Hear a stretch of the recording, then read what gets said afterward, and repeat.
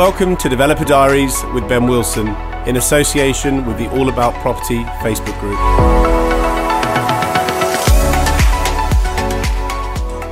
Hello and welcome to the third edition of Developer Diaries with me, Ben Wilson. Initially, at the beginning of every show, as you know, I will start with a market update before being joined by a guest later in the show. So going ahead with the market update, things have been pretty interesting in the property market as of late. We saw prices falling at the tail end of last year with all the various rate rises that came about and the issues with the quasi-Kwarteng Liz Truss government. Luckily, since then, things seem to have steadied out.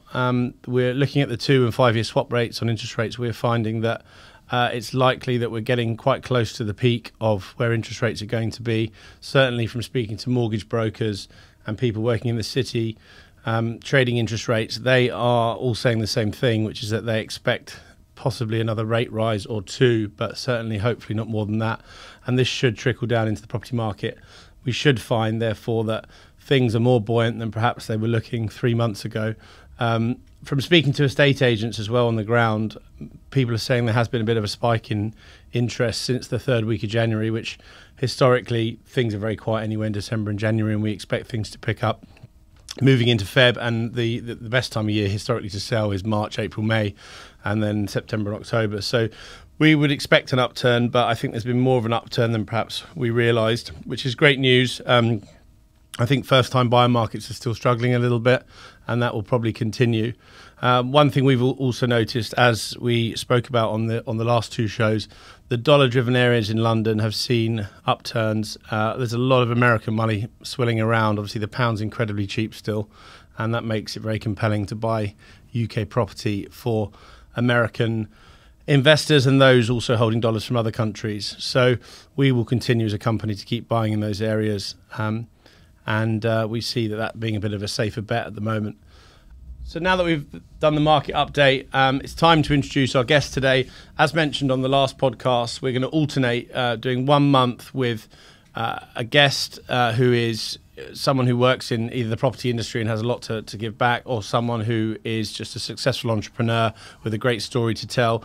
And then the next month we will be doing a more technical podcast based on something like explaining lease extensions, the art of design, whatever it may be. So this month I should say, we've got a guest on, and I'm really excited to say we're joined by Chris Johnson, who is the Managing Director of Clarence Property Group.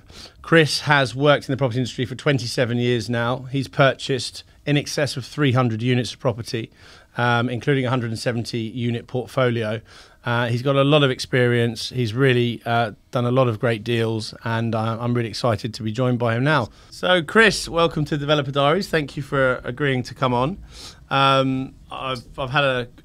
We've spoken about your CV, and I've had a good look at your website, and it's safe to say you've done a lot in property. Mm-hmm. And you're the sort of guest we want, because we, as I say, we want to be educational to people and have people that have really experienced it. And acquiring over 300 units is a lot. I mean, I've probably done 30 or 40, mm-hmm. So you're well ahead of me. So that's really impressive. So I guess let's get straight into it. And how did you get into property? What's your background? Okay, well, thanks for having me, first of all. No worries. So it wasn't a direct route into the industry at all. I started an agency in the late 90s, 95, 96. And it's kind of just something I stumbled into. I didn't have a set career path. At the time I was renting flats and doing flat shares, and every estate agent I knew had a very nice German saloon, nice suits, and I thought, well, I can do that. I quite fancy a bit of that. So I gave it a go, and like a lot of negotiators starting off in agency, you kind of get thrown in on a single swim basis. Low basics. And remember that. If you can sell, then you'll make money. So it's an agency background initially. Northwest London, so Willesden Green I worked, Hendon, Neasden, nice. Harrow Weald, and then mostly in West Hampstead. That's where the sort of where I worked mostly, which was very enjoyable. Yeah, there's a lot of development going on in West Hampstead at the moment. I don't know if you've gone through lately. Huge. Huge. They've built all around the station. They're building more. You're probably aware of it. So in terms of going, so you're an agency, that's how I started out. So I remember being chucked in at the deep end. Northwest London's a really interesting place, I think, to be an agent, because there's a lot of big property names in Northwest London, and it's quite competitive. So it's probably a good place for you to have started, I reckon. So how did you go from that to then setting up CPG, Clarence Property Group? Well, there's a bit of a gap between between agency and setting up Clarence. I reached a stage where I wouldn't say I was bored, but I was ready for a new challenge in agency. I enjoyed agency a lot. I enjoyed the process. Always had a lot of enthusiasm. Yeah. But working in a corporate structure, that you were only ever going to earn so much. There were some limitations. I didn't really fancy being climbing the corporate pole and becoming a manager and a regional manager. I did look into getting my own agency, either a franchise or starting from scratch. Expensive, isn't it? Very expensive. You need a lot of backing, which I didn't have. So naturally, working as an agent in Northwest London, there was an awful lot of developers and traders and investors. It particularly coming into agency in the late 90s, where the property market had been in a bit of a slump, and for a lot of agents, developers were their lifeblood. So there'd be a lot of repossessions. Developers would buy them, give them back to the selling agent, refurbished, ready to sell on again. So those relationships with developers were hugely important for high street agents. When I first came, it's changed a bit now, hasn't it? It has, unfortunately for us as developers. It's harder, definitely, and I think. But developers have to be more imaginative now about where they source their properties. So it was a lot easier, and I hear many tales, probably before my time, of developers just ringing up receivers, ringing up banks, saying, What keys have you had thrown? Can't do that anymore. No, not legally. No. So they were natural conversations that I had in terms of moving on. And you were drawn to that development side of the business, were you? Not initially. No. I think my primary choice would have been to set up my own agency. Really, yeah. So that was kind of secondary, but it was easier for me to get started, and I had quite a bit of choice. Different characters that I knew. And I kind of approached somebody who seemed to be very prolific in the area, had a very good reputation, had a good branding, and was someone I perceived to be fun to work with. And I was right. He was. And took it from there really, and just threw myself into it, and from day one it was entirely on a you're gonna eat what you kill and nothing else. Nice. So that was you cutting your teeth as you went to work for a success, quite a large developer, or locally successful? Large, I mean, not a high street name, but very well known in Northwest London. And I suppose the job description would be runner. But it evolved very quickly. By the time I fun job though. Yeah, very much so. But it was the learning to work under somebody with their experience, with their network of contacts. And just sort of absorbing the way they go about it, the way they talk to people, the way they source opportunities. Was massive. So it's a real. I mean, I had a runner working for me previously, and then I've got someone who works for me now, and I'm sort of training him up, hopefully, to do things. It's actually, I think, putting deals together is actually very difficult. If you even if you were to take 100 estate agents, I would say probably only 5 or 10% of them would be able to put deals together professionally. It's a really difficult skill, and I always think, especially where we'll come on to more what you do, but when you're dealing as well, and you're buying below the trade price and then flipping on to someone like me who's then going to build it out, that's really difficult. And I'm always a little bit in awe of people that just seem to have contacts and manage to just do all these lovely deals and just exchange back to back constantly. I just think it would be nice if I never had to build anything, but equally I love the design aspect of building. So you work for the developer, and then why did you decide that you didn't want to be there anymore? You wanted to move on and do your own thing? Just was it to make more money, or? Well, it was after 17 years, and on day one, you were with him 17 years. 17 years, yeah. Wow, very loyal. So on day one, I needed his knowledge, I needed his reputation, I needed his branding. I needed his money. Yeah, And as the years ticked by, I kind of built my own reserves of cash. And your reputation. My reputation. My knowledge base grew, from learning from him, but also, from learning from my own experiences. Yeah. What was he particularly good at that you really picked up on? Was there a particular part of the business that you thought he was shit hot on? I think, the various ways of sourcing opportunities, relationship building, identifying the opportunity, understanding what was a really good opportunity and what wasn't, and why it was a good opportunity and why it wasn't. Understanding the full cycle, so almost winding the tape forward from minute one. How are we going to buy it? What we're going to pay for it? And what's our exit route? And what's your exit if it doesn't work out? Exactly. What's your secondary exit? You can't just run around collecting flats. It'd be nice, wouldn't it? In that role, and likewise, understand what makes the deal work, and make sure it's not just the market, not just a rising market, because that will help you in those markets, in the rising markets. But if you learn and you're educated to buy very well, then you can buy well and trade in any market. No, I agree, including totally. falling markets. 100%. So a lot of contemporaries, throughout the years, you've seen very, very successful. And I used to see guys with bundles of contracts in auction rooms. And I thought, how are you buying all these properties in auctions and making money? And it wasn't necessarily their brains; it was the market. But of course, when the music stops, less contracts around. that MO suddenly doesn't work anymore. Yeah, it's interesting. The chap that kindly introduced us, I won't mention, but a good friend of mine, and someone who's something of a mentor to me, has been over the years. When I was an agent, he was sort of one of the developers I was dealing with.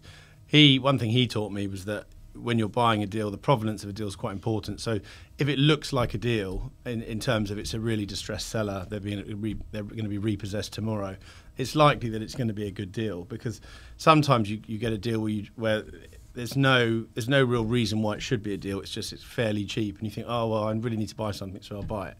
And I think as I've become more experienced as a developer, I've looked more for the deals where the sort of history of how it's come to me also backs up the fact that it's a good deal, and they tend to be better deals, which may sound obvious, but it's not obvious, I think, when you start out in the industry, because I used to just sort of look purely at the numbers, like, it says this, it says that, this is the GDV, this is my yield, whereas now we probably buy more deals where, if you look at the story, there's more of something that's happened in the past that means it's going to be very cheap. But vendor profile is very important. Yeah, that's probably a better way of wording it. But you know what I was getting at.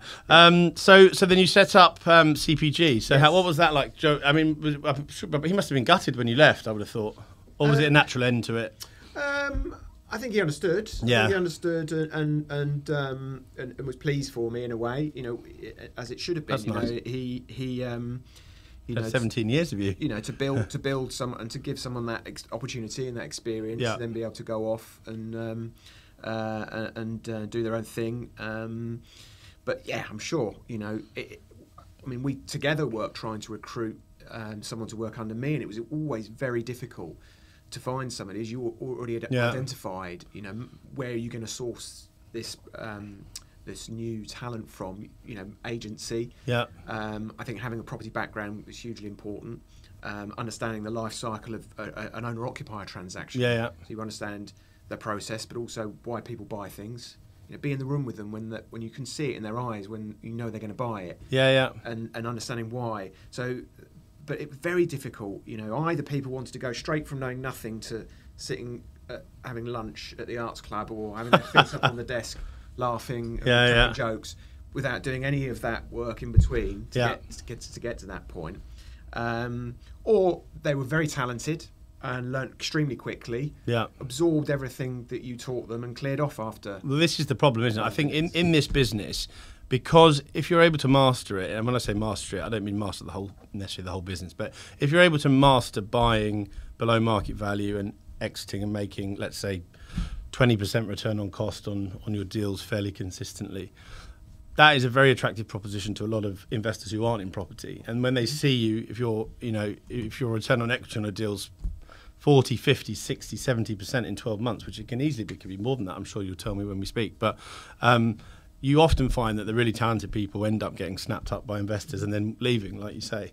So you keep them for a couple of years and they think, well, you know, it's great that I'm earning 100 grand a year working for a developer that's earning 2 million a year, but I want to make 2 million a year, so I'm going to go off. Now, I'm not saying all developers make 2 million a year, but just exaggerating slightly. But you take that. If you could have someone for 2 to 5 years and they learn and clear off, then you'd take that. You'd certainly take. Of course, you'd certainly take 17 years. Yeah. You did your time. I certainly did my time. So, however upsetting it was, you know. Well, you know, I think you know, everyone blossoms and goes on. It's just part of the course, isn't it? Yeah. So you set up CPG. Yes. And what was the initial? So when you must have had sort of a blueprint or a business plan of what you thought you were going to be doing.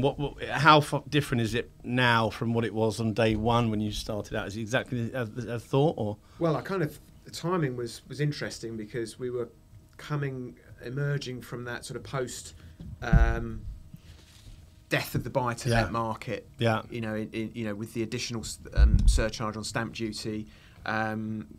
You know, the announcements of abolishing the tax relief on interest and the escalating of making it harder and harder for private landlords. So that took away a huge chunk of the market. So the market was tricky coming out of 2016 all the way really till Boris bounced in 2019. Well, the peak was 2014, I would say, in London. Yeah, for certainly 14, 15. Yeah. So it was quite a tricky period. But, you know, as I said earlier, having learned from one of the best and learning to work in very different markets, rising, falling, seasonal, stagnant, you know, you accept that. So the idea, and the timing was no accident really. The idea of moving on and having my own entity, I probably had 3 or 4 years earlier. Yeah. But what I didn't want to do was change the volume of deals that I was doing or the lot size. So, you know, I was involved in a lot of portfolio acquisitions, and really, it was limitless in terms of the number of deals I could bring in. They obviously had to be the right deals. But you know, so to go from that to being all of a sudden, well, no, I can only buy X number of deals, smaller ones, or I didn't want that, so I waited until I was in a stronger position to be able to from a capital point of view to be able to buy bigger portfolios. Within reason, looking at the volume of deals I was bringing in personally over the years, you know, and could I continue to do that? I accepted there would be some limitations. You know, in the early days. So really it was to do more of the same. I didn't want to reinvent myself. And stick to what you're good at, basically, which is always a good idea in business, I think. Stick to what you're good at. Yeah. But another one of the motivations, I suppose, was having for quite a long time, a very set way of doing things and kind of inherited. You know, this is what we buy, this is how we buy it, and this is the way we operate. And the more experience I had, you know, you always start thinking, well, I wouldn't mind doing it this way. I wouldn't mind this approach. I'd like to try and, extend my experience more into this type of property. Yeah. You know, you get bored otherwise, don't you? I mean, if you're similar to me, you're probably quite restless and you want to always try new things and keep it moving. I mean, I always wanted to buy everything. I want everything to work. Every opportunity. You and me both. when it comes on my desk, I want to find a way to make it work. And as you said earlier, you know, where it's come from, who offered it to you, the vendor profile gives you all the clues. Which probably dictates your enthusiasm. And But even something that's, you know, doesn't tick all those boxes, I'm still desperate to make it work. And I suppose as a company in my previous partnership, you know, there were things we chose not to buy, and I thought, well, I would have liked to have done that, or we've bought it and we've disposed of it in X, Y, and Z fashion, and I thought I wouldn't have minded doing it in a slightly different way. So having my own entity and being in charge of my own destiny, it was, you know, I'd have those choices, and I was willing, and this was really important. It was when you're working with another partnership with somebody who's been around a bit longer, you are protected from making some mistakes. Because they've learned before, and it's their money. And it's their money. I was prepared to make my own mistakes because that's how you learn. That leads to personal growth.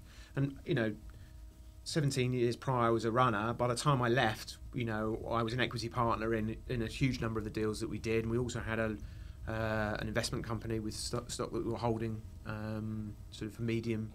And did you keep your interest in that investment company? I did for a number of years. We have since disposed for other reasons, nothing to do with the partnership dissolving. Well, that was good. Sounds like they were very honourable to you. Yeah, as well. 100%. Because I think it's always good to leave things on a good note when you leave a business or when someone leaves a business. We've done joint ventures since. So, yeah, well, that tells you all you need to know. We've arrived on the same doorstep a few times. Well, I was in business for about 5 years with a very successful food entrepreneur who is a great guy. We're still good friends now, but it just ran its course, you know. And you know, I've borrowed money from him since then. You know, we still get on well. We still see each other for dinner. I think, you know, this is a small industry, and you don't want to slam doors shut. You know, you want to really keep those relationships moving. And as you said, this whole industry is all about relationship building, isn't it? Mm-hmm. It's all about being likeable, people liking you, and thinking, well, hang on a minute, I've got 10 people that will buy this flat off me, but Chris has bought 5 before. He's always done what he said. He hasn't chipped the price and screwed me at the last minute. He's always given it back to me if I'm an agent.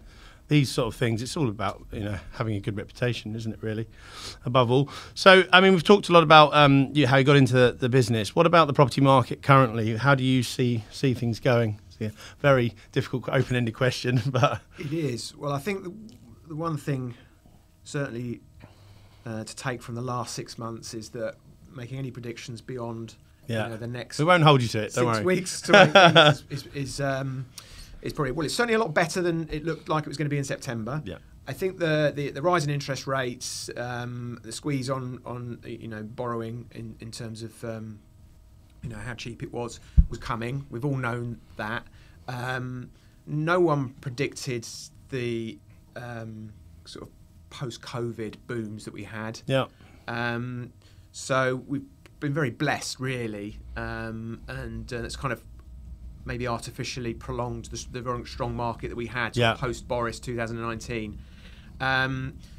So I guess it was very dramatic in September. With Liz and Kwasi. Liz and Kwasi. Yeah.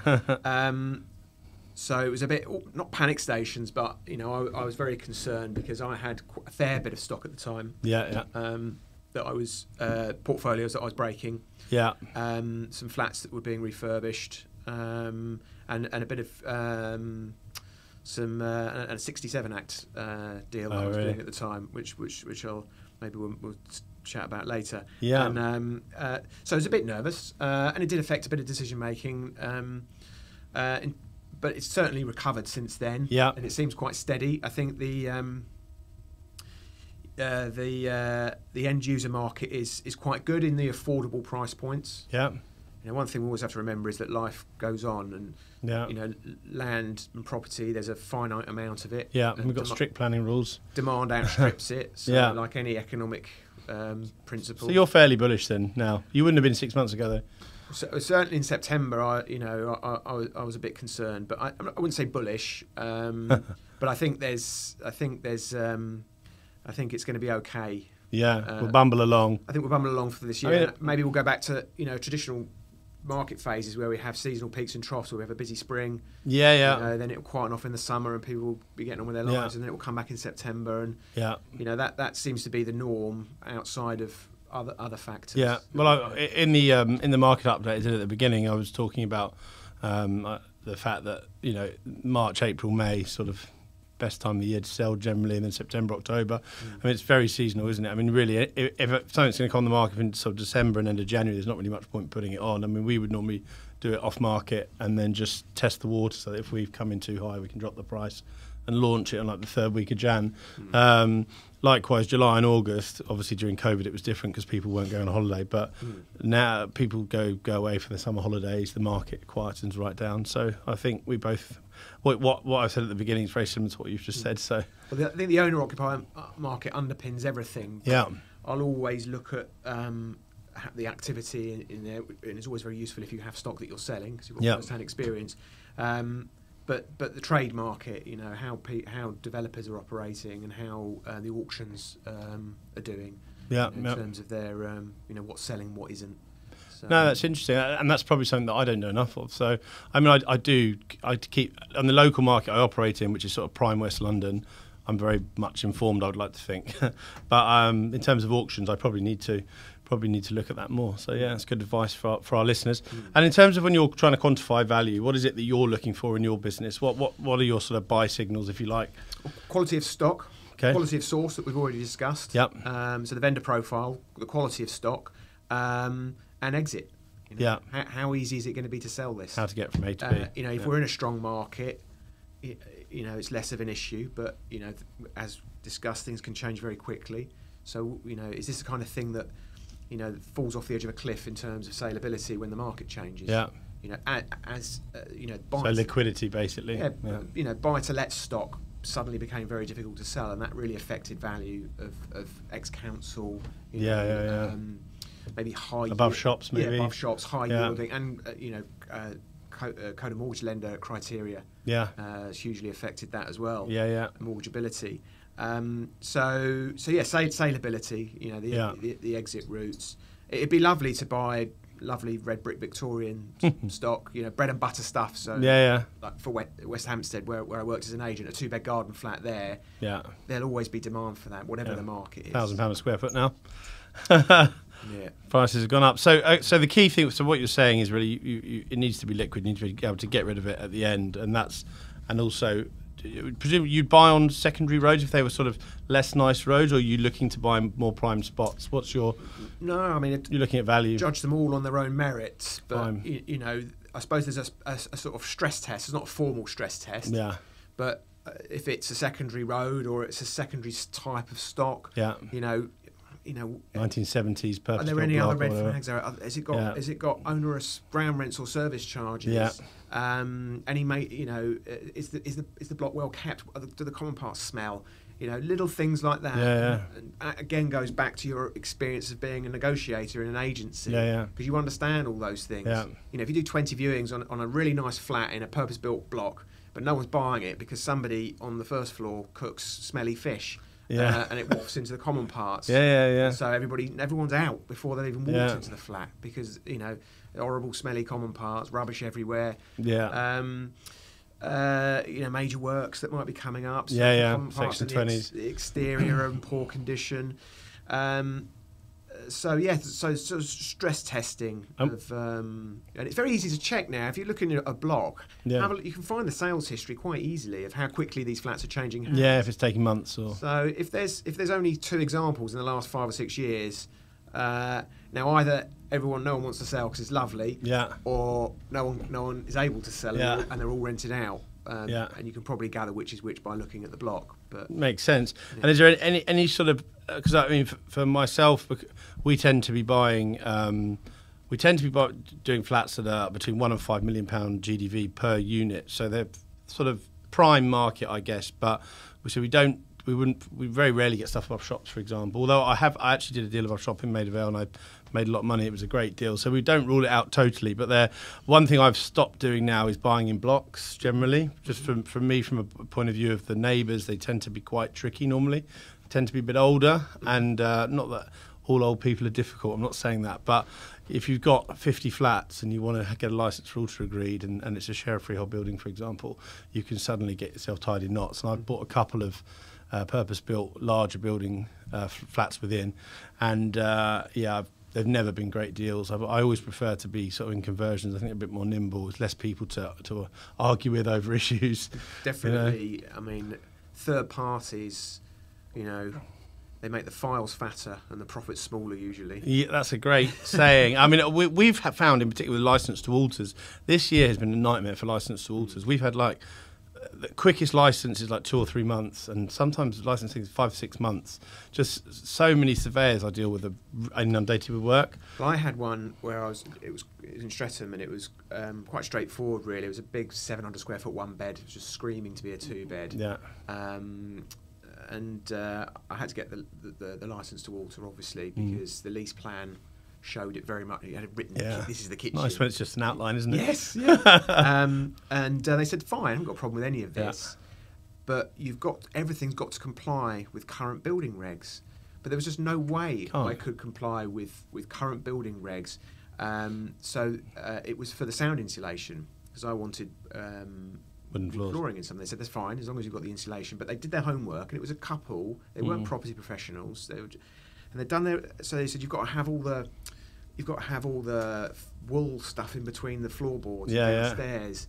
And I pointed out, I said, well, that's great, but we're going to have to go downstairs. And she actually refurbished the flat downstairs, and they didn't have the fire-resistant downlights in there. They weren't compliant either. They weren't compliant. They're going to have to triple board the ceiling. Everything's going to have to. So eventually we got there, but that's the level. If freeholders really want to stick their, put their foot down, they can make it very difficult. I find it's often the surveyors, though. I mean, look, there's some great surveyors out there. I've got a fantastic surveyor, but some of the surveyors I deal with, I think. Sometimes I feel like they're just trying to wind me up. Maybe it's me. Maybe I've upset them. I don't think I have, though. But I think sometimes there's. I mean, it's like anything. You can be a bit jobs worth in any job in life, and you can ask too many things, and maybe that's the case with some. But what do they care? That they're less likely to be commercially minded, and they're going to get paid their fee, whatever. And the more you argue, the more fees they charge. I know. I mean, I emailed a surveyor the other day because I needed something responded to, and he hadn't replied to my email 5 days later. Now, to me, with emails are same day or next day kind of thing, unless it's a big email, or at least you say, I'm sorry, I'm really busy, I'm going to get back to you in 2 weeks because I'm on holiday with my wife. Fine. But he hadn't replied to me, then of course I chased him and he got very annoyed. I think I sent him a WhatsApp message at 7 a.m, that's probably what annoyed him. But I was quite annoyed. So anyway, look, we digress. Yes. So what I was asking, is there anything you won't buy? Like total red flags? Well, not really. No? I think the stress testing... the ultimate stress test is, well, if it's that hot, it's got to be really cheap. It's got to be really cheap. I mean, there are occasions where every red flag is raised.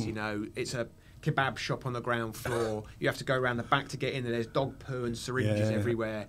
Nice. There's just horrible posters in windows that scare the and then you just think, do you know what? I just don't need this. And ultimately, any transaction, be it a trade, a development, or a long-term investment, is how hard you're making your pound work. No, absolutely. For you.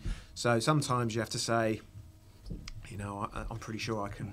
Yeah, your time is valuable, isn't it? And that's one thing I've had to learn. Last year I worked myself to the bone. I was really ill in December as a result of it, and I was working like 100-hour weeks every week. And this year I thought, right, I'm going to work a bit smarter. And a lot of it's arguing with not arguing, but debating with neighbours over, trying to get licenses through and trying to get works through. But definitely in unpleasant markets, in very quiet and downturns, then that's the type of thing I steer clear of. Yeah. Not necessarily above commercial, but above the wrong commercial. Yeah. Hot food, takeaways, dry cleaners, and high rise. You just can't be bothered with high rise. Even really cheap now. They're normally unmortgageable, aren't they? Very difficult to mortgage. And then, of course, anything with cladding, and that doesn't need to be ex-council now. That can be quite modern. Well, a lot of people have been tied up in knots by that. Hopefully, that's going to get sorted. And what's your preferred way to add value? So, enfranchisement, breaking stuff down. I think that the most fun, because they're weighty deals, and they keep you busy, they keep you occupied, they get you speaking to a lot of people. You draw a lot more people into the transaction. So this is portfolios, you mean? Yeah, portfolio breakup. So you're everyone's earning. I've got architects, I've got agents, I've got builders, building contractors. Yeah. Everybody is involved, and everyone's earning money. So that's your favourite. I mean, I looked at your website obviously to research before you came on the podcast, and I see that you've done lots of them. So well, that buying by the kilo, selling by the gram model, works, and it broadens, the source of the opportunity. Makes sense. So there's more likely to be, kind of West End surveyors and agents acting.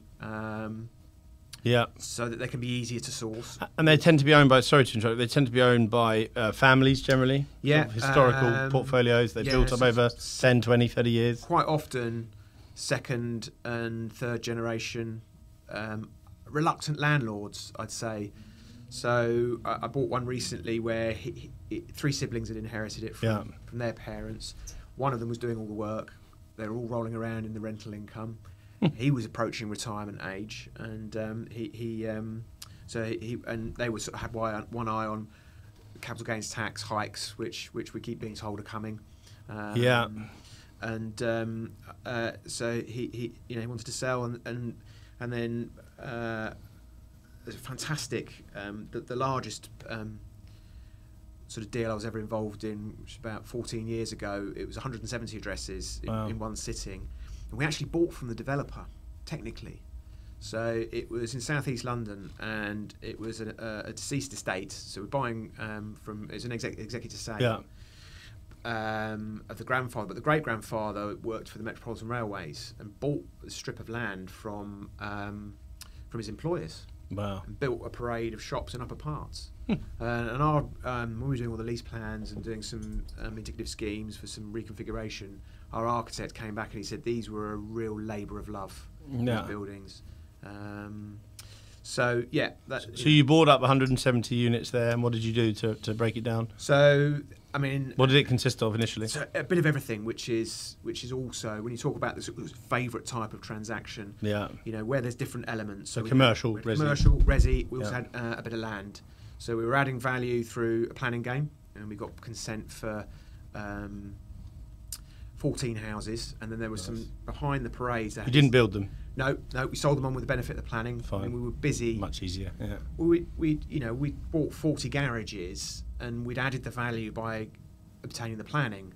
We didn't really need to. This was part. The 40 garages were part of the portfolio. I mean, garages are an interesting thing. It's not something I've ever bought. There's a guy called, I think, Roger Dudding. Yes. Yeah. We nearly sold them to him. Yeah. 200 grand. So Roger Dudding is known for being like the biggest garage owner in the United Kingdom, and he's got thousands and thousands and thousands. He's made hundreds of millions. Very, very clever guy. He's also got one of the best classic car collections in the country. Did he also have something to do with hand dryers? I think it was ticketing into. I think it was betting slip ticketing. I think, and his son is a guy called Guy Dudding, who used to be a buyer of mine, and I always remember he turned up one day in a beautiful Aston Martin with the number plate God. Oh.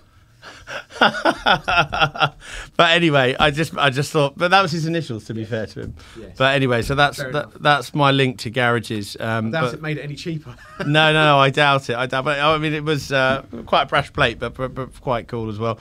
But so you had the garages, and what else did you have? You had some flats. There was about 40 regulated tenancies across the board. I mean, it wasn't just the parade that we bought. There was a parcel of houses in Plumstead. Yeah. There was a load in Brockley, but the core of it was in Honor Oak. Nice. So we had a lot of shops in upper parts where it was kind of a wrapped tenancy, so the occupation of the whole building. Yeah. And they'd been waiting for years to buy their own, and they were actually the buyer for most of those. So they were going to buy the leaseholds off you? They bought the freeholds. So they occupied the whole freehold within their commercial tenancy. Oh, sorry, it's a commercial tenant. My bad. Got you. So they were kind of ready to buy it off you. Yeah, I mean they were there, and it makes sense. They were probably fully repairing and insuring anyway, weren't they? Yeah, they were, so. And it made a lot of sense for them to buy. Absolutely. So they represented. Some of them were separate. The FRI leases were just for the commercial premises. We got a Sainsbury's in there. So Sainsbury's? Yeah, we got Sainsbury's. Small one or a big one? No, a little... Metro one. Yeah, local, that's a Tesco Metro, but I know what you mean. Yeah. Sainsbury's local, that's right. Yeah. And do you prefer resi to commercial? It doesn't bother you? Which do you find more interesting? I do like commercial a lot, and I've always had a lot of fun with it, but my whole experience and business model is really based around targeting residential property and acquisition. Yeah. So I know more about it. So if to wake up one morning and declare myself a commercial developer would be probably a bit foolhardy. Yeah. But I do like the opportunities when they come along. It's more complicated, I think. In some ways it is. The leases certainly are more complicated, wouldn't you say? Yeah, I think so. As a long-term investor, then I'm commercial. I'm there for commercial all day long. Absolutely. 4 checks a year. Perfect. No regular sort of repairing. And crucially, you can wrap them in a pension, which you can't with resi. And I mean, if you could put resi stuff in pensions, it'd be fantastic, wouldn't it? But I think you'd probably have about a 20% rise in property prices if you did that. Yeah. But it's interesting because as when I set the development businesses up, as time's gone on, I've been trading for about 8 years now with the various development businesses we've got, and what you want to try and do is when you're making profit in those businesses is invest it into commercial and wrap it in a pension or stick it into an investment company and just buy up. I'm sure you've done the same. So that we've now started to look for sort of small commercial purchases out of London generally, because in London they're very expensive, and just look for like good regional towns where things are growing, and just buy small units like 250k, 200k, 150k, but just good yields, and ideally with some development potential, and just sit on them for like 20, 30 years, and eventually, that, in theory, in my head, that'll be like a little pension, you know. I think a lot of developers do that. They plough their profits into longer term investments, because the problem with developing is you're only as good as your last deal, and it's income driven. You can't sell. You could sell if you've got a portfolio of 50 flats, you can sell it, but I can't sell my development business, even if it's making plenty of money. I can't sell it because I'm the business. As soon as I exit, unless I'm huge like Barratt's and I've got a land bank, then maybe I could. But that's the frustrating thing, I think, being a developer, is that if you tire out and it's exhausting working hard and doing property deals constantly. It's not something you really want to necessarily do till you're 85, I don't think. No. And even I'm 37.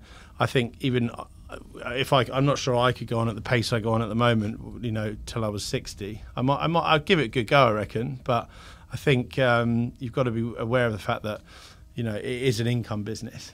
It's not like when you're holding portfolios, which is not our line of business really. Whereas I think you do that, don't you? You keep hold of flats as well. Some, I prioritise short-term value add. That's probably the best use of my capital at the moment.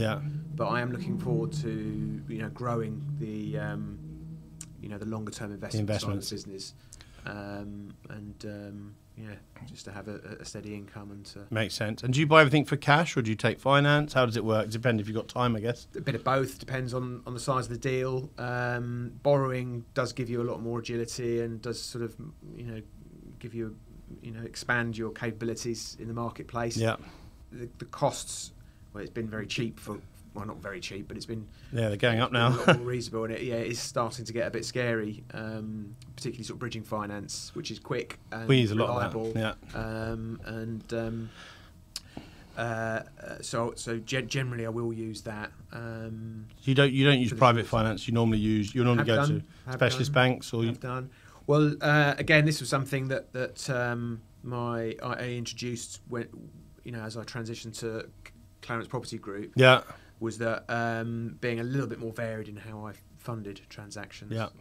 So a bit of private equity, a bit of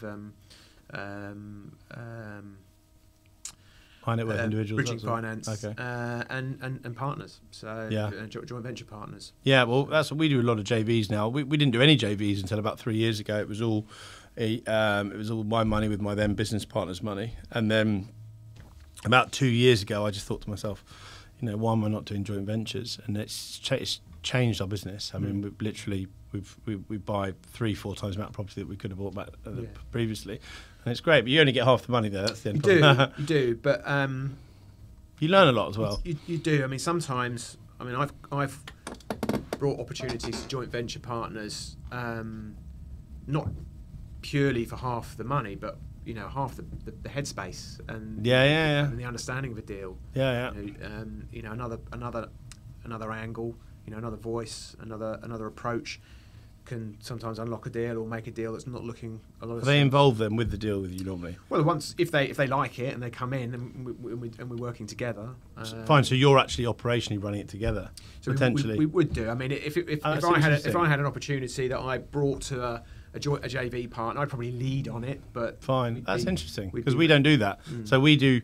Maybe we should. See, you learnt something today. I'm always up for hearing new, how people do things. Well, I definitely want. If I'm giving away half the profit, I want half the input as well. No. When I say we, I mean really, of course, the investors I have, if they say, you know, how much money you spent, I'm not going to go, well, it's none of your business. Well, it's like, because they've just given me £1 million of their money. Yeah. But so, of course, we in terms of finance, we're very open and work together. But generally, in terms of running the deals, I'm doing everything. I mean, I very rarely do our investors get involved, which I quite like it that way, because I'm the property guy and they're not normally in property. But, you know, maybe we'll look at maybe. Yeah, I mean, I hear what you say now. So if they're a contemporary in terms of... Yeah, I think you're talking about a slightly different thing. Yeah, so a backer, I try and keep them out of it as much as possible. So so I guess we're taking investment from an investor just purely financially. Although I have to say that you learn a lot from these people, because invariably they've often got more money than you have, and they're very successful in their own right. Well, the silent partners or investors that I have, I mean, they do kind of force you to be very, very analytical. And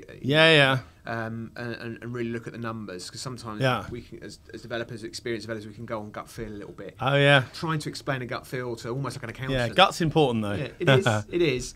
And it can rein you in a little bit and make you think, well, you know, cry. I'm definitely much more on the ball with other people's money than my own. I mean, not that there's a massive difference between the two, but I think sometimes people think, well, if I'm giving you all this money, are you just going to sort of piss it up the wall? And actually, it's the opposite, because if someone's giving you $1 million or $5 million or whatever it is, a lot of money, you know, it's nerve-wracking, you know. And when I'm doing the numbers for an investor deal in a joint venture, I'll check them a lot more. I mean, I should check them 3 times probably on my own deals. But on my own deals, I'm confident. I'm like, right, it's fine. I know it's a deal. But with an investor, I will look at it again. I will take more steps to look at local planning applications, because you've got to do due diligence. Otherwise, you look stupid, and they might not give you any more money to invest with.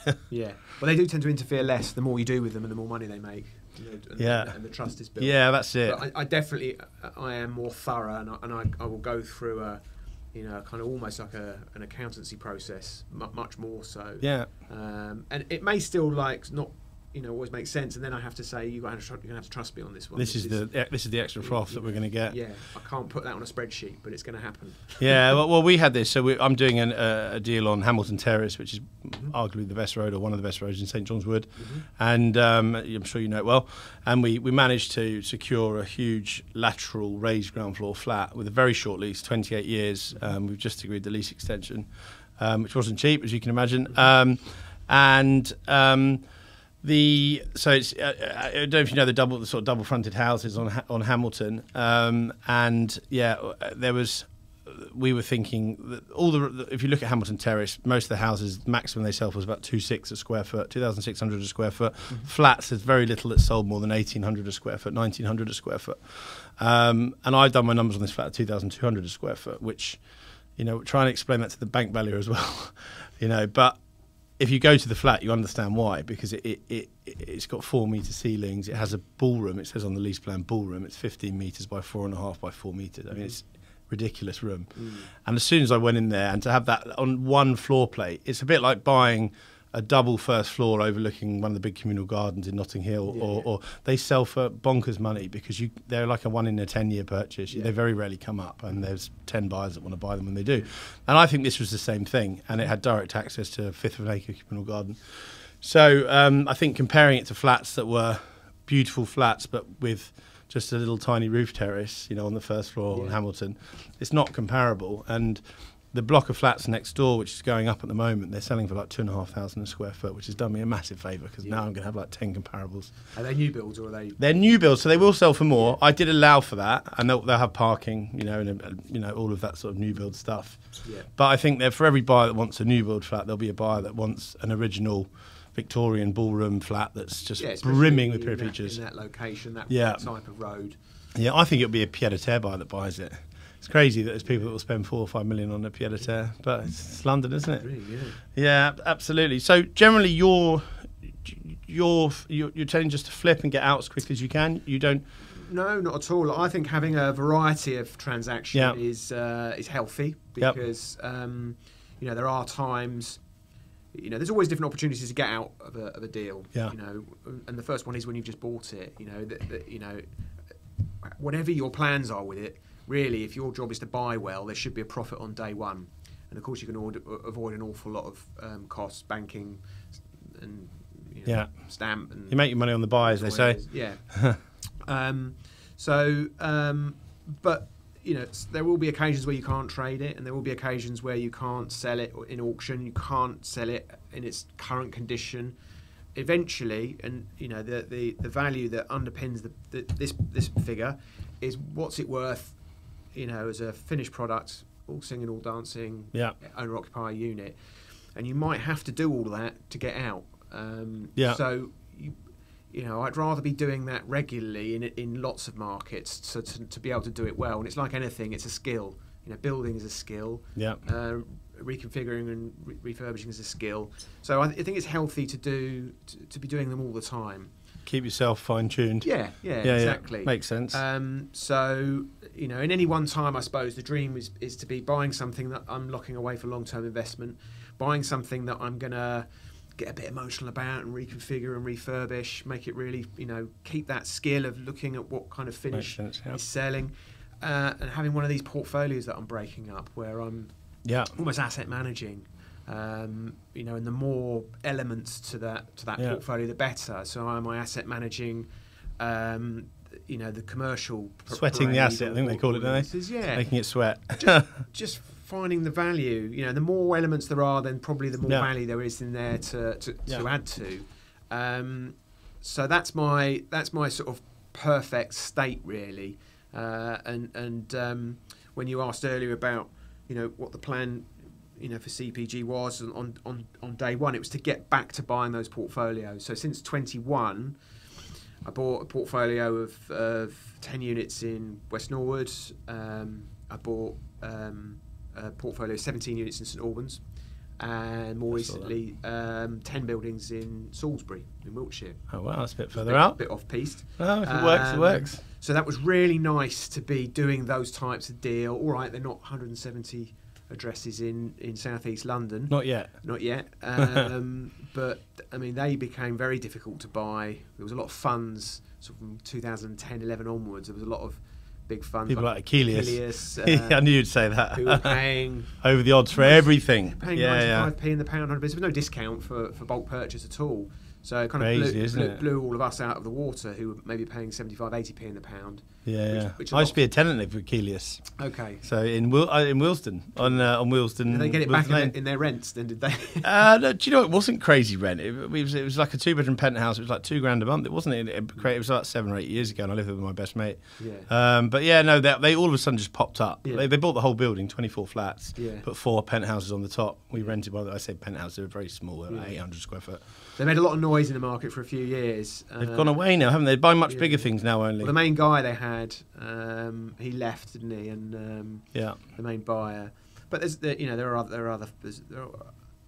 other funds out there that like that kind of acquisition, will pay strong money. But on the whole, a seller, particularly those kind of reluctant landlords, inherited it second, third generation from. That's often who you buy from. And quite often they're hitting retirement age themselves, and they're like, I just want the money. I want a lump sum. Just want money out. It's a headache running a portfolio, isn't it? Do I want to break up 15, 20 units myself, and especially if some of them are shops and some of them regulated tenancies or need a lot of building work or whatever. So getting 75, 80p in the pound for selling them all in one sitting, nice clean transaction is very appealing. Makes sense. And just sort of changing the subject slightly onto enfranchisement, because quite a few of the deals we do involve lease extensions, freehold purchases, Section 5s to purchase areas outside of our demise. We buy quite a few flats that have difficulty with the leases, and we've made quite a bit of money buying problem purchases, which a lot of people look at it and go, well, hang on, there's a prohibition on any changes to the flat. I'm buying something at the moment in South Ken which has that, and then we work with the seller to try and unravel that and then exchange quickly, and then we can build what we want. So you also enjoy buying or like to buy and go down the enfranchisement route. Tenure angles of all. I mean, it's a great thing about London. It's a great thing about particularly central London and that sort of not suburban London, but sort of areas like West Hampstead, St John's Wood, Maida Vale. There's so many different, such a variety of property, and opportunities come from angles, and I think that, you know, particularly 10-year angles are huge. So I'd say my most experience is buying short leases, just individual short lease units. So mid-term or very, very short? You don't care. Better, because over 8 years, though, you can't extend it, I don't think. Yes, yeah. That's the limit. Well, they're more difficult to value, the reversion for starters.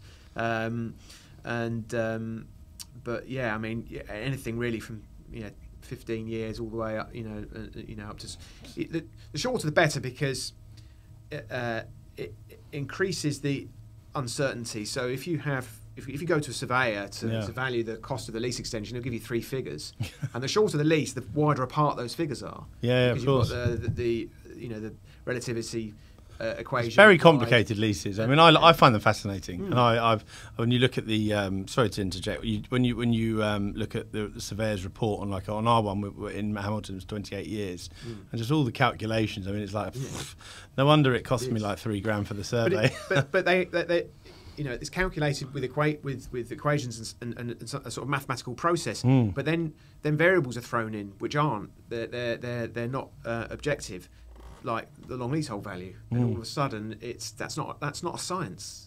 No, exactly. And then the argument over the sort of relativity that they apply as well. Yeah. So that the points of argument. But the shorter the lease and the higher value the unit, the wider their pessimistic and optimistic figures are. And buyers, owner occupiers don't like uncertainty, and neither do sellers. So that's where you can capitalise. You can capitalise a little. Yeah. So the full variety. I'm buying one at the moment, not a million miles away from here actually, which isn't too short. But I have. What's the address? No, I knew you wouldn't give us that one. You can tell us when you complete on it. If we ever get you back onto the podcast in a few years. I will. So you're buying that one, and so you do buy a lot of deals that involve lease extensions. Yeah, my first ever deal was a short lease that I ever did when I first started as a runner in 2001. It was in Northwick Terrace. Ah, okay. Clifton Court, I think. Yeah, good old Clifton Court. Mock Tudor. The only mock Tudor building in the whole of Maida Vale, and that, I think. And that was just street power. I think I walked into an agent and said, I'm looking to buy for investment. What have you got? It had been sat on the market. Nobody interested. And I say mock Tudor. It looks, you know what I mean. It's got all wooden panelling over it. Probably mock Tudor's a bit of a stretch. Yeah. It makes it sound like it's very old. So I mean, let's get on to some questions about deals that you've done. So best deal you've ever done and why? So best deal in my previous partnership would be that that Honour Oak deal. What about now in your own company? I'd say the St Albans portfolio. Okay. Why was that? Again, it had all those elements. It was a portfolio acquisition. I'd worked for a long time with both the seller and the managing agent to develop those relationships, to be in the jump seat when they were ready to sell. Yeah. That took a few years. There were various elements to it. There was regulated tenancies. There was a lot of very, very pretty red brick Victorian terrace housing, some in the conservation area around the cathedral. I saw it on your website, I think. Yeah. Block of flats, bit of Harpenden, bit of London Coney. So it felt like very saleable stock for the owner-occupier market. There was a block of flats which I was very nervous about, because this was 2021, so the market then was this sort of post-COVID world where everybody wanted houses or garden flats. Nobody wanted anything. It's changed now. I think it has definitely recovered, and it was a pretty block. And it was all in good condition. However, they were quite contrived. They were what I call rental flats. Right. So shower rooms, open plan kitchen receptions. Fine. Slightly weird, long, elongated rooms where they've just been desperate to make it a 2-bedroom flat. Yeah. And I felt that they would be hard to sell in the market. I didn't fancy breaking them up. So I had them all. There was an assured tenant on the ground floor as well. Yeah. And I had a really big, long garden that extended all the way down to London Road, I think it was. Oh, right, yeah. And I put together an indicative scheme for just a house, actually. Really? One house? Just one house. That was kind of what I thought, but that's what the architect felt and the planner felt. That was probably what was most realistic. And I packaged it up, and so I had effectively had that whole building underwritten, and so that wasn't I wasn't gonna be completing that part of the deal. So you didn't buy that part of the deal? Well, I did, but I subsold it. I see what you mean. So, okay, so someone's bought it to build a big house. Well, they bought it for long-term investment. I mean, really, they were buying the flats and the income. They were. How many flats was it? Sorry, 7 in total. 7. Wow. And 7 converted flats with this just big, enormous garden. Right, I see what you mean. So interesting. Yeah, it wasn't a development deal; it was an investment deal. Yeah, it makes sense. But I didn't. That would really just drawing the pictures, literally. Of what somebody was buying and what the opportunity were, and it added a bit of appeal, I would say, probably more than natural. It's really interesting to hear your stories, because it's very, as I say. But that was the really appealing bit of the overall portfolio, was with the houses, with the freeholds. Yeah, I was less keen on the flats. But, fine. So those were traded out on day one. The block of flats, kept the regulated tenancies. You've still got them? Yep. You don't try and get them out, or you're just happy to let them run their course? Yeah. I guess you've made your money already, right? So they don't cost you anything. Yeah, and then just these really, really nice, very easy to sell houses, and we just naturally allowed them to become vacant. Some of them we did a little bit of work on, put them back on the market, and that was they were relatively cheap houses. They were all quite small houses. They ranged from 400 grand up to I think about 750 was the most expensive. How big was the portfolio? So it was 17 units in total. Okay. So it wasn't huge. Yeah. But it was good, all good quality stock. Yeah. What is a good? I mean, just as I say, I don't do the same sort of development that you do. So what does a good deal look like, and yield-wise, when you're buying a portfolio? Do you want to get 20% on cost? Is there a specific number? How do you quantify that? Like, what's the aim? Yeah, I've never been a great one for spreadsheets and it having to hit a certain number. Yeah. Obviously, I'll look at, as I said earlier, those various points in exiting a deal. So there'll be a different calculation for each one. Yeah. But again, it will all depend on the quality of stock. So if it is a 2-bedroom garden flat in West Hampstead that I know I'm going to be able to sell very quickly, I don't mind earning a small profit. Yeah. 10-12% on the cost, exactly. If you can just flip it quickly. Okay. Or if I know that I'm going to be building it out, then I'm going to have to work a lot harder for it. It'll need to show more. Yeah. So I guess it's every deal on its own merit, and the famous gut feel about. Yeah. There's definitely a sixth sense being a developer, especially an experienced one who's. I mean, you've worked your market a long time. I've worked in my market for almost 20 years now, since I was 18, so 19 years, and you do. I think also just from asking people constantly how the market is, you also build up a picture. I think that's the subconscious coming through, because you've asked the question 50 times a month. I've done the numbers on some deals before, and thought, why am I buying it? But sometimes there's always just an element that I'll get out of this. I'll make some money here. Yeah. Have you had many bad deals? What's the worst deal? Really? That's another question I want to ask you. What is the worst deal? Have you got a worst deal that was a real pain in the arse and you wish you'd never bought it? Were you that successful? You've never had one? I haven't had any since I started CPG. Good, touch wood. So, and no, not many at all. I guess one that is kind of erased the memory of the painful ones. We bought a block of flats around Gypsy Hill. Yeah. That's South London? Yeah, South East. I don't know South London that well. Crystal Palace. I know where that is, yeah. So, bottom of Croxted Road. Nice, yeah, I know that is. And it was, I can't remember how many flats it was now, maybe 12 to 15 flats. It was I think it was originally, it might have been a PD deal at some point. Yeah. And so it's been converted into flats, and they're all good flats, breathable condition. It was an okay location, had some parking, but at that point the market changed when they were classic flats that a buy-to-let punter would buy, and give you market value, owner-occupier money for it, and you'd have owner-occupiers for them. So. But it was just the market was changing. The Brexit vote was announced. The 3% surcharge on the stamp duty came in. The abolition of tax relief, or the announcement of the abolition of tax relief. On, still having an effect now. Yeah. And this clear George Osborne, very, very clear message from the Conservative Party that they didn't like private individual landlords. But they regret that now.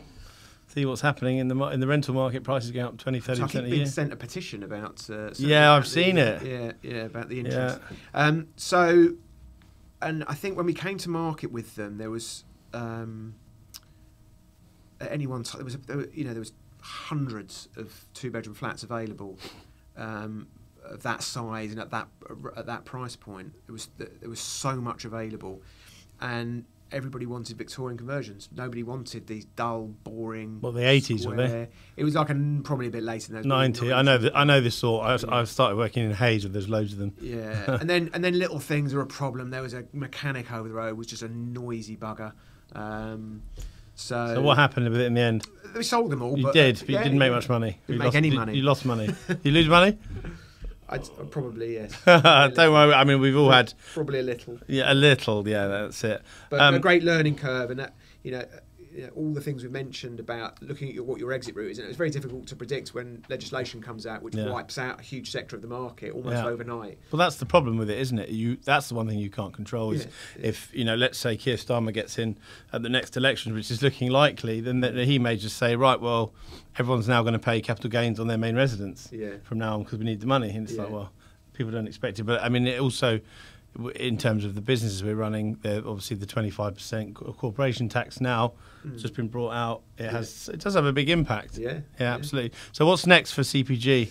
Where do you see yourselves in 10 years, 15 years? Retired on a beach in Barbados, or not? I'm not sure I go to Barbados, but who knows? I mean, I think I've never really planned that far ahead, I have to say.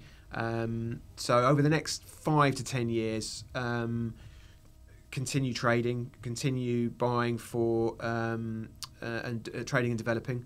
I'd like to build and push the volume of deals that I'm doing each year, the number of acquisitions. I'd like to increase the lot size. Gains experience in not necessarily another sector, but maybe in a slightly different market. Yeah. And start, and continue building the long-term investment portfolio. I mean, the dream is to end up with enough rental income to roll around and just tweak, asset manage. Little bits here and there. Have like 50 units or whatever. Chill. If you're a bit bored and somebody drags you into a deal, then get involved in it. But you mentioned it. The hustle is draining. Yeah, it's tiring. The hustle to find the opportunities. That's what I find the hardest. The hustle to find the right opportunities. I mean, unscrambling the deals is draining, but at least you've got something. You're going to make some money. You bought. There's something to show for it at the end of it. There's a destination. I mean, there's a destination with the hustle, but it's you're chasing something. It is like shifting sand, isn't it? Yeah. When you're dealing with neighbours who are just being difficult, and you're spending months back and forth, arguing about things, or debating, as I say. But you have got some control over that. An opportunity coming along, being offered that opportunity, and securing that opportunity at the right money.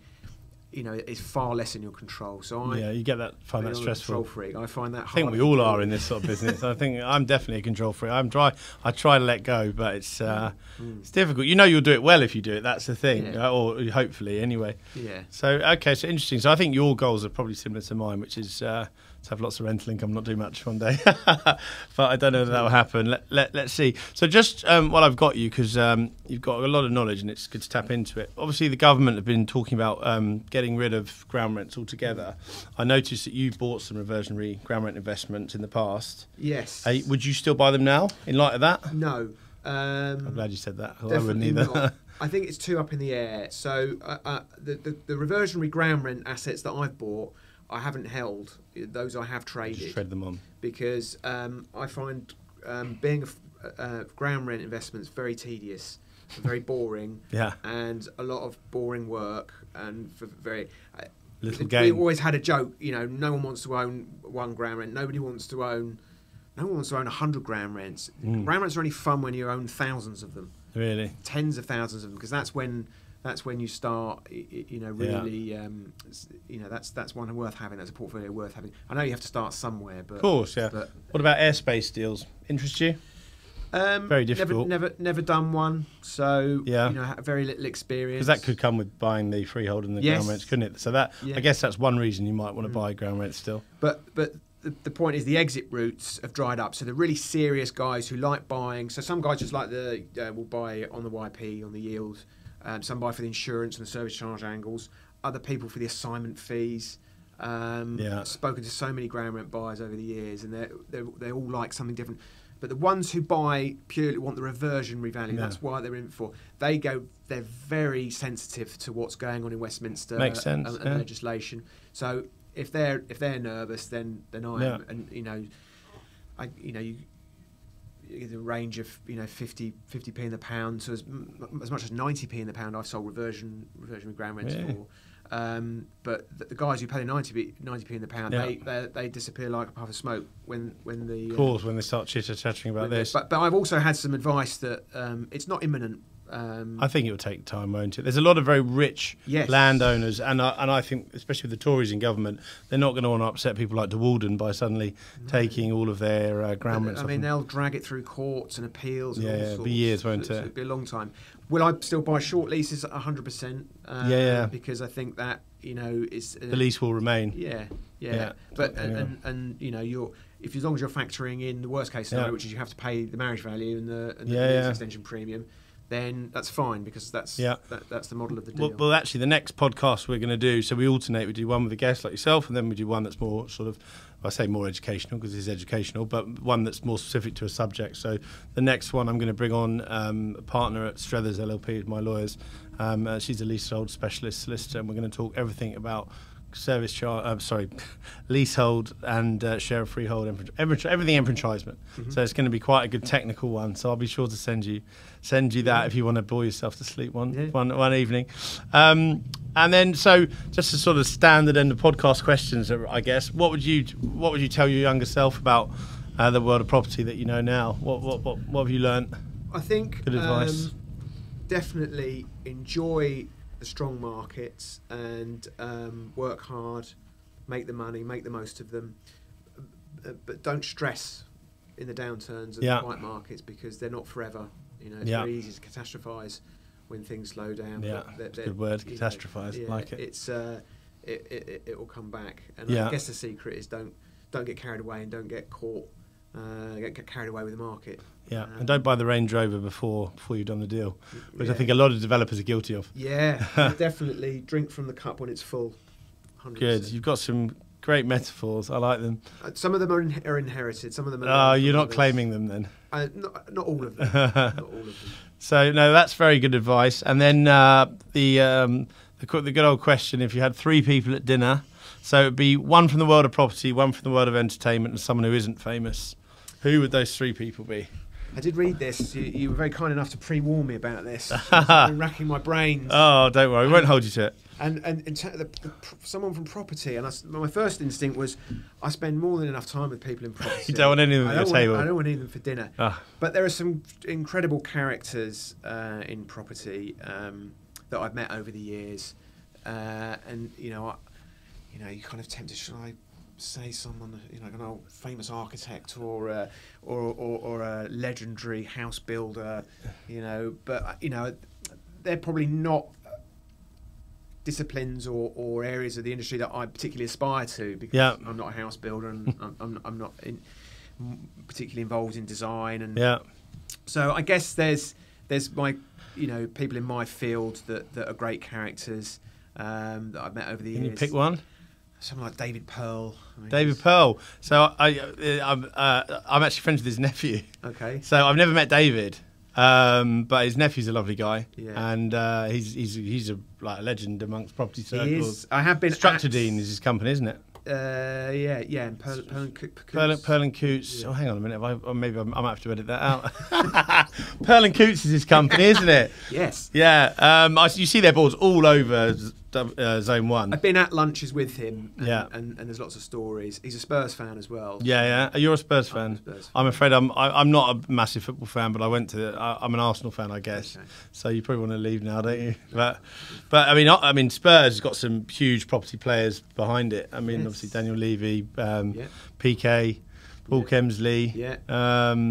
and Joe Lewis, obviously, who's like very kind of mysterious figure, but incredibly successful, has a lot of property. Yeah. So that's your. So okay. So you're going to say David Pearl. Well, he definitely on the list. There's some others. You know, I deal with Ashley Whitby at Pears Group, and he's a tremendous. Oh, really? As well, okay. Yeah. You'd always have him on the list for. Is he one of the family or not? He works there. No, yeah. no. Yeah, what a fantastic company they are. But again, but there's a few, and then there's there's people that you have around you that are great, tremendous characters, and then one day they're not around anymore, and you always kind of think about those. There's a guy who passed away very recently, who I would definitely have to dinner because he was very similar in terms of business model to myself. Yeah. A guy called Mike Berg, very sadly passed away. That's sad. Yeah, so he'd be on the list as well. And then Someone famous. Ricky Gervais. Ricky Gervais. Yes, Okay. I'm going to go Ricky Gervais because not James Corden. Definitely not James Corden. Definitely not James Corden. He actually. Yeah, I think he does it in one of his podcasts. He's got the Mancunian guy, whoever it is, who's listing his dinner party. He's got an anecdote anyway, and James Corden is one of the people. Oh, really? I describe it as the worst dinner party ever. Oh, really? With James Corden in it. Yeah, I've heard lots of bad things, unfortunately, but we couldn't possibly on this podcast confirm or deny. And then the last one is, I think I know who you're going to say for you're probably your partner, I'd imagine, or not? You're not. I have dinner with her every night. Okay, fine. Well, no, my cousin Richard, and oh wow, in the same vein to Ricky Gervais, there's no airs and graces, no hiding behind. Both very funny and both very straight talkers. Yeah. So your cousin Richard, I hope your wife's not going to be annoyed by you saying that. I'm sure she won't. Great. Well, Chris, thank you so much. If anyone wants to put any deals your way or get hold of you, is there a way that they can reach you? Yeah, they can email me. Yeah. So they can email me at chris@clarencepropertygroup.com. I'm not particularly prolific on Twitter, but I do. There is a Twitter page. Probably a little bit more active on Instagram. Instagram, so that you're just at Clarence Property Group, are you? Something like that. Yeah. Yeah. It will come up when they search it. Yeah. Chris Johnson, thank you so much for coming on. It's been a pleasure. Thanks for having me. Thank you.